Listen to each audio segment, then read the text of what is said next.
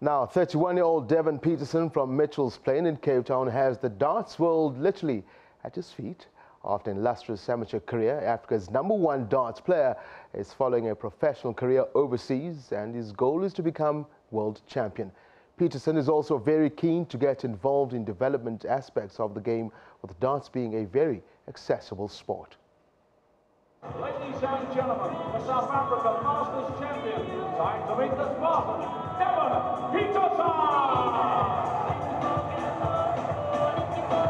Petersen with his trademark African dancing theme.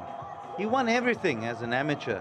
South African singles and doubles titles, a 4-time winner of the SA Masters, and a successful time with the Proteas World Cup team. I've enjoyed an illustrious amateur career, and now I move on to the professional circuit. I've been playing there for a few years. I'm moving forward. My highest ranking was 48 in the world, and now I just hope that my achievements will then obviously echo through Africa and inspire young people as well as the people that are currently playing. Petersen, who comes from a darts-playing family, practices up to 6 hours a day, honing his technique, style of throw and point of release. 3 times he has played the perfect 9-dart game, 180 followed by 180 with a closing 141. For the next 5 years, I'm hoping to get to become a world champion as well as be ranked #1 in the world. I know a lot of people will see it as a dream, but I know that my skills and my capabilities, once they all mix with the confidence, I mean, I can achieve anything.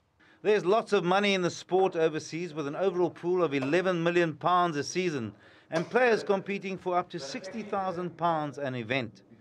Petersen has made the last 16 of the World Championship and quarterfinals of the UK Open. But he's also passionate about growing the game at grassroots level in South Africa and Africa.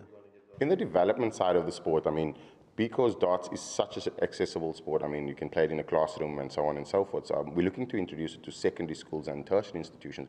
Lots of skill, dedication and practice, and dreams might just come true.